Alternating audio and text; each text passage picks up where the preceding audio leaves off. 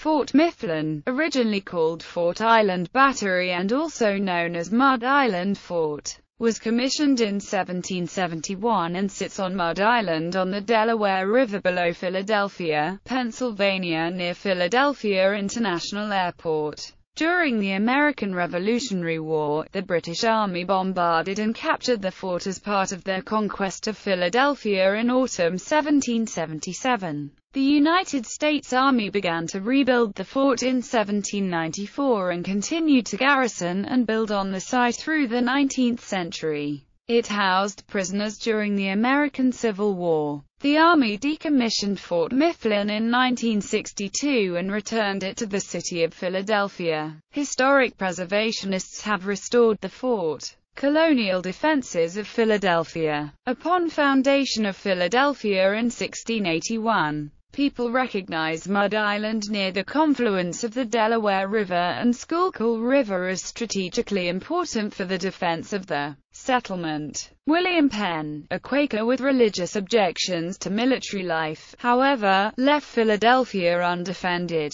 Whenever European colonists established permanent settlements, fortifications in or near those settlements commonly provided protection. Quakers founded the only significant European settlements without fortification. As the Quakers rejected the military, they sought to make peace with the Native Americans in the area to avoid the need for fortifications. While other colonies suffered from conflict and warfare, Philadelphia prospered. By the 1740s, it ranked as the richest British port in the New World. French and Spanish privateers then entered the Delaware River, threatening the city. During King George's War, Benjamin Franklin raised a militia. Because the legislators of the city decided to take no action to defend Philadelphia, either by erecting fortifications or building ships of war, he raised money to create earthwork defenses and to buy artillery. At the end of the war, commanders disbanded the militia and left derelict the defenses of the city. With renewed colonial warfare in the 1750s, people drew up plans for a fort on Mud Island but did not implement any such plan. Only in the 1770s did the city acquire permanent fortifications. By 1771, Philadelphia ranked as the largest British port and dockyard in North America. Locals then rose in protest against British economic policies and imports. In response to complaints by the Secretary of State for the Colonies, Philadelphia Governor John Penn asked General Thomas Gage to send someone capable of designing defenses for the city. He intended a fort on Mud Island to help to regulate traffic entering and exiting the port. Gage assigned engineering captain John Montrezor to the task. Montrezor presented 6 designs to Penn and the Board of Commissioners. The board proposed constructing a fort on Mud Island. The commissioners reviewed the plans, found all too expensive, and insisted on economy despite protestations of Montrezor about budget. Montrezor stated that his preferred plan cost about £40,000 and that he intended to mount 32 pieces of cannon, 4 mortars and 4 Royal howitzers, which at 6 men each make 240 men required, 160 musketry. In all 400 garrison. The Colonial General Assembly passed a bill releasing £15,000 for the construction of the fort and the purchase of Mud Island, from Joseph Galloway, the Speaker of the House. The board instructed Montrezor to begin construction but failed to provide him with the funds that he considered necessary to do so properly. The rooms in the farthest interior of casemate number 11 probably date from the original construction in 1771. On 4 June 1772, Montrezor left the head workman in charge of the construction project and returned to New York disgruntled. The project floundered onward for about a year, when it stopped for lack of guidance and funding. The crews completed only the east and south walls, built in stone. John Montrez's Survey of Mud Island, 1771. Montrez's instructions for driving piles at Mud Island. History. American Revolutionary War. Following the adoption of the Declaration of Independence, Benjamin Franklin headed a committee to provide for the defense of Philadelphia. The Philadelphia Committee of Public Safety quickly thereafter restarted construction on the fort and finally completed it in 1776. The committee simultaneously also constructed Fort Mercer, New Jersey, on the eastern bank of the Delaware River across from Fort Mifflin. The Americans intended to use Fort Mifflin and Fort Mercer to control the activity of the British Navy on the Delaware River. Defenders of Philadelphia assembled chevaux de frise, obstacles placed in tiers, spanning the width of the Delaware between Forts Mercer and Mifflin. These defenses comprised wood and framed boxes, 30 feet square, constructed of huge timbers and lined with pine planks. Defenders lowered these frames onto the riverbed and filled each with 20 to 40 tons of stone to anchor it in place. They placed 2 or 3 large timbers tipped with iron spikes into each frame, set underwater and facing obliquely downstream. They then chained the boxes together to maintain continuity. The chevaux de frise presented a formidable obstacle that could impale unwitting ships. The system design contained gaps to allow passage of friendly shipping. Only a select few Patriot navigators knew the locations of safe passage through this barrier. Soldiers at Forts Mercer and Mifflin could fire at anyone attempting to dismantle these obstacles. After the defeat of Washington at the Battle of Brandywine, the British took control of Philadelphia in September 1777. The British forces then laid siege to Fort Mifflin and Fort Mercer in early October 1777. The British Army intended the siege to open up its supply line. Captain John Montresor, earlier designer and constructor of early Fort Mifflin, planned and built the siege works used against Fort Mifflin. He then led the siege and destroyed much of Fort Mifflin. During the siege, 400 American soldiers held off more than 2,000 British troops and 250 ships until the 10th of November 1777, when the British intensified their assault, launching an incessant barrage of cannonballs into the fort. On the 15th of November 1777, the American troops evacuated the fort. Their stand effectively denied the British Navy free use of the Delaware River and allowed the successful repositioning of the Continental Army for the Battle of White Marsh and subsequent withdrawal to Valley Forge. Fort Mifflin experienced the heaviest bombardment of the American Revolutionary War. The siege left 250 of the 406 to 450 men garrisoned at the Fort Mifflin killed or wounded. Comrades in arms ferried these dead and wounded to the mainland before the final evacuation. Fort Mifflin never again saw military action. Of the original Fort Mifflin, only the white stone walls of the fort still survive today. The pockmarks in these stone walls evidence the intensity of the British bombardment of 1777. Local residents know this siege and massive bombardment as the Battle of Mud Island. Reconstruction through War of 1812. The ruins of Fort Mifflin lay derelict until 1793. Pierre L'Enfant, also responsible for planning Washington, D.C., supervised the reconstruction and designed the rebuild in 1794 under President John Adams.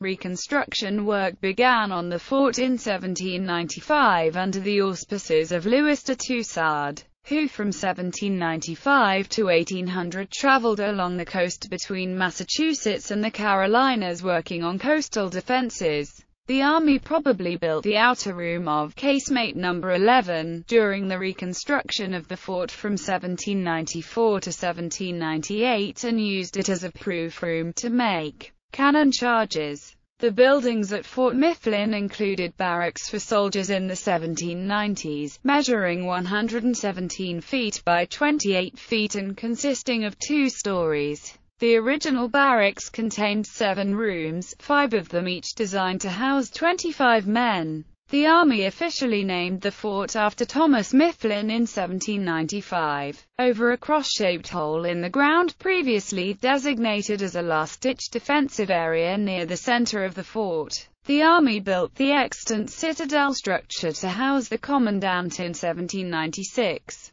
Lieutenant Colonel Stephen Rochefontaine replaced Pierre-Charles L'Enfant as chief engineer at Fort Mifflin in 1798 and completed the citadel structure to house the commandant. Lieutenant Colonel Rochefontaine used but improved original designs of L'Enfant. The commandant's house exemplifies Greek Revival architecture, rare on Army installations in the United States. The Army also built the 6 cave-like casemates as defensive structures in the case of an enemy siege during the Reconstruction of 1798 to 1801. Soldiers used a coven just inside the main gate and the entrance to the bomb-proof casemate for baking bread, as a chapel, and as a mess hall. The Army designed the largest casemate as a barracks. The 3 smaller casemates were used for storage. The architects intended casemate number 5, about half the size of casemate number 1, as the headquarters of Fort Mifflin in the time of attack. The Army built the blacksmith shop before 1802. It is probably the oldest surviving complete structure at Fort Mifflin. The Army built a 2-story officers' quarters, measuring 96 feet by 28 feet, in 1814. Pre-Civil War period, the Army built a 1-story brick structure 24 feet by 44 feet in 1815 to 1816 as a guardhouse and prison. Around 1819, north of the walls of the fort, the Army also built a building used as a hospital and mess hall. After the construction of Fort Delaware in 1820, Fort Mifflin was relegated to secondary status. During the 19th century, the area around the fort was drained and filled until Mud Island connected with the western bank of the Delaware River. Nevertheless, the building and garrisoning of Fort Mifflin continued. In the early 1820s, the Army began meteorological observations at the fort. The soldiers' barracks building was extensively renovated in 1836, along with the officers' quarters. At a later date, the soldiers' barracks was again renovated, at which time the roofline was changed to add the second floor. In 1837, the hospital and mess hall building was converted to a meeting house, and an artillery shed, for the storage and protection of cannon, was built on an interior raised platform. By 1839, the Army designated the 1-story brick guardhouse prison as an arsenal. #par 1225. On December 27, 1842, the Army completed a brick, 1-story sutler building, storehouse measuring 55 feet by 20 feet. In the 1840s, a 2-story kitchen wing was added to the officers' quarters building. American Civil War. During the Civil War, the Union used Fort Mifflin to house Confederate prisoners of war, as well as Union soldiers and civilian prisoners. Numerous Confederate prisoners occupied Fort Mifflin from 1863 to 1865 and were housed in casemate number 1.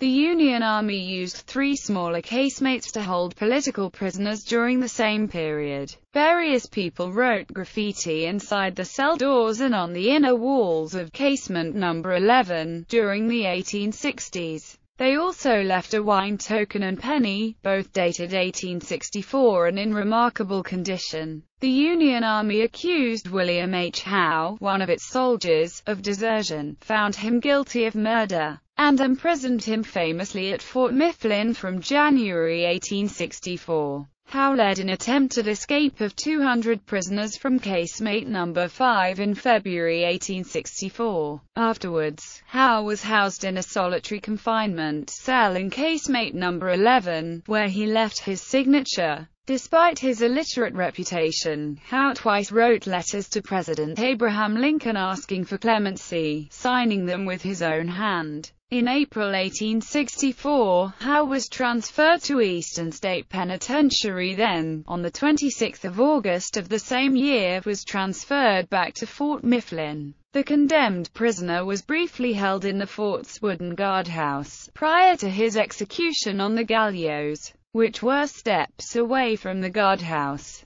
Howe's hanging was before an audience of persons who paid for tickets to watch the execution. Of the 3 other men executed at Fort Mifflin, none had a paid public audience. The Army proposed adding a sally port on the west side in 1864. On 24 November 1864, the Union Army sent Lieutenant Colonel Seth Eastman, the American Western frontier painter, to Fort Mifflin to supervise the discharge of all civilian and military prisoners, then numbering more than 200. On 2 January 1865, Eastman reported that his garrison consisted of B Company, 186th Pennsylvania Volunteer Regiment, a detachment of recruits, and the hospital staff. After the Civil War on 20 August 1865, Captain Thomas East Merritt with A Company, 7th United States Veteran Volunteers, relieved Lieutenant Colonel Eastman. The Army completed West Sally Port by 1866. In 1866, A Company, 7th United States Veteran Volunteers, vacated the fort, and the District Engineer Office, Corps of Engineers, replaced the company. The Army discontinued the fort as an active post. Between 1866 and 1876, the Corps of Engineers intermittently repaired and modernized Fort Mifflin and upgraded its armament. The Army constructed the detached high battery south of the fort from 1870 to 1875 but never finished it. The Army built a torpedo casement in 1874-1875. Its entrance sealed off access to the unused magazine, casement number 11. Preserving a trove of historical artifacts from the light of day. These artifacts include pottery, a tin cup, a tin chamber pot, period buttons, dozens of animal bones.